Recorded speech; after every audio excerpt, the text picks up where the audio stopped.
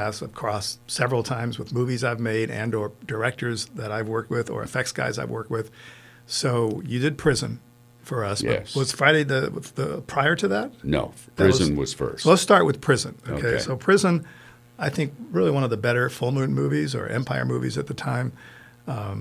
You know, it was Viggo Mortensen's first film, Rennie Harlan, director. It was just a really, I think, terrific, scary little flick. So how did that happen? How did you? Well, Mac Ahlberg Right. was a DP that I did many films with, and John Buechler, Sure. who was doing the makeup effects on Yes. the film. I got the job as stunt coordinator on Prison. Okay. We shot it up in Wyoming. I believe so. Amazing locations. Yeah. Oh. Crazy. And John Buechler, that's how I started getting to know him, said, you know, have you ever done prosthetics or makeup effects? Right. And I said, yeah, nothing big. And he said, there's a character called Forsyth in this film that doesn't have any dialogue, but I think it's a good idea if it's a stunt person in the character. And I said, sure, I'd love to do it. Right.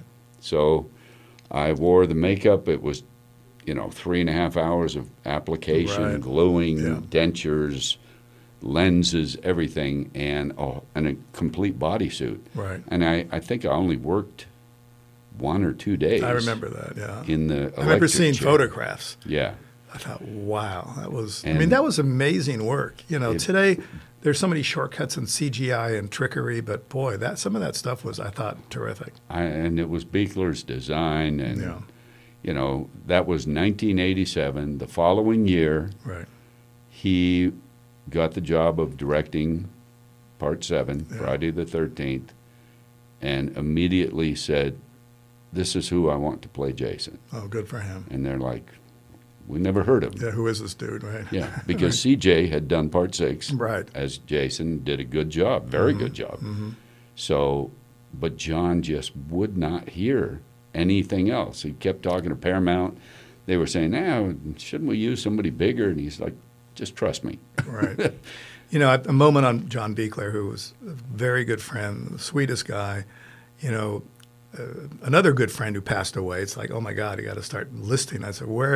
Anyway, I won't get into Stan Winston, but Stan and I go back to the early 70s. He was my makeup effects artist on my first movie called Mansion of the Doomed. He created Lance Hendricks and those guys in the basement without the eyes. And Stan and I stayed close till he passed away, sadly, way too early.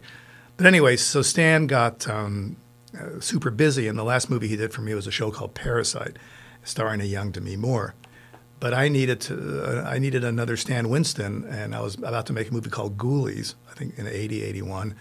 And he said, John Buechler, this guy's awesome. You know, he'll do a great job. Stan Winston said that? Wow. Yeah, that's how it all began. Wow. So John and I got close. He did Ghoulies. He did other shows for me. Eventually, he directed a movie, Troll, when I went to Italy, and that's a whole other chapter. But so you guys are in Wyoming making, and that's how you came into the fold. That's how we started in a way. Even though I was not out there, I'll admit I was in Italy. I don't know where I was. It was like an insane period where I was traveling a lot. But I thought that effect was amazing. Yeah. It was an amazing effect. And then in Prison, then boom, now you're Jason. Yep. After much wrangling and insisting on Buechler's part, they finally agreed I would be the stunt coordinator of the movie and play Jason. Wow. And which is really ideal because almost every stunt in the movie is either happening to Jason or Right. Jason makes it happen to someone else. So it's good to have the stunt coordinator involved. Right. And, you know, I just couldn't believe how much I enjoyed. And, you know, I've said this at panels, at conventions and stuff, that, and I'm always expecting people to go, oh, my God, roll their eyes. I feel like I was born to play that character. I know. People shouldn't. First of all, how many times have you played the character? 4. 4. So I'll admit, just because I'm in my own bubble and sometimes my days are insane and there's very little time left to do much but good night and go to sleep or have a bite to eat. So the last Friday the 13th I saw was 7. Oh. So I've not seen anything past then. But you played the most times Jason, if that's how you say it, right? I think you played it 4 times. By far, yeah. By far, right. I did 4 times. Every other movie that I didn't do was a different guy each time. I see. Oh, so wow. they've all done one. So you're the most Jason. Yeah. I'm trying to think of the right way to say it. And plus, you're a grammar freak, so I'm sure I butchered that. You're the most Jason. So that is a great story, and that you worked with John, and that was New Line Cinema, I think, right? Paramount. Well, Paramount. That was Paramount. Paramount I'm then. thinking New Line. All right. Well, New Line. It became New Line later. Right. Later they picked up the franchise. That's what happened. But it was Paramount for Part 7 and Part 8, which was Jason Takes Manhattan. Right. So then, before we get to your other sort of iconic character, what other stuff did you do in between Friday the 13th and Hatchet? Oh, God, all kinds of different. Well, pluck out a few that are fun to talk like, about. you know, you brought up Lance Henriksen. Yes. I did a movie called The Horror Show with Okay. Lance and Brian James. Okay, that rings a And bell. Yeah. I always thought it was amazing that Lance would tell a story to, like, panels and Right. stuff or interviews. Yeah. They said, you worked with Kane? And he'd say, yeah, wow.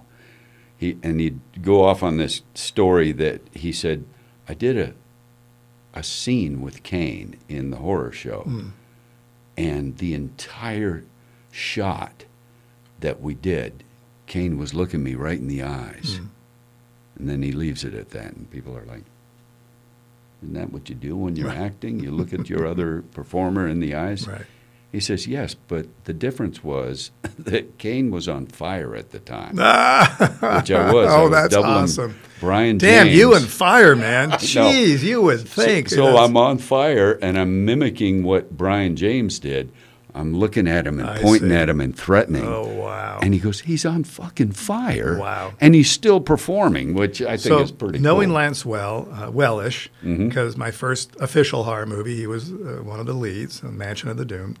And then many years later, we brought him out to a castle I owned for a while in Italy, and he shot Pit and the Pendulum, which Stuart Gordon directed. Oh, wow, yeah. And that was a great experience. Oliver Reed was a co-star, and that's all. I mean, we could talk 20 minutes now about Oliver Reed, but I'm not sure. crazy stuff. But, you know, Lance is, I don't want to say he's method, but he's really into the character. I mean, he walked around for that time we were in Italy as Torquemada. I mean, he was in that mindset, which was kind of scary and kind of fun in a way. But I can see him appreciating those eyes you gave him as you were on fire. Right. I know Lance enough to know that probably really, that's why he's obviously talking about it. Yeah, it was such a pleasure working with him and Brian. Yeah. It's too bad Brian's not around anymore. What's up with these people going away? I know. like, geez Louise. I know. Anyway, that's yet another podcast.